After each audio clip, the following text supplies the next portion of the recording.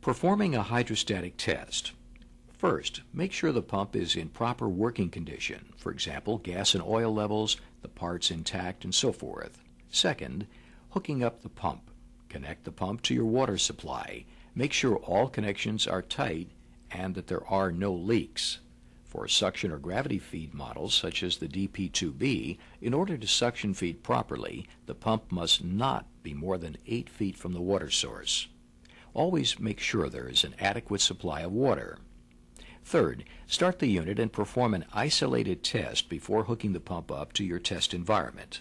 To do this, place a ball valve onto the end of your 8-foot outlet hose supplied with the unit and use the outlet hose as your simulated test environment, verifying the unit is working properly and to preset your test pressures.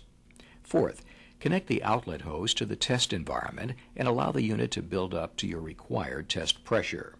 Once pressure is met and the air is bled from the system, close the ball valve on the unit and shut off the engine simultaneously. Allow the unit and test environment to sit, holding pressure for your required test time. We hope this video has helped you better understand our test pumps and will serve as an educational tool in your rental business. Feel free to call us with any questions you may have. For those of you with internet access, check out our website. We're proud of the business relationship we have established with you, our customers, and hope to continue serving you in the future. Thanks for watching.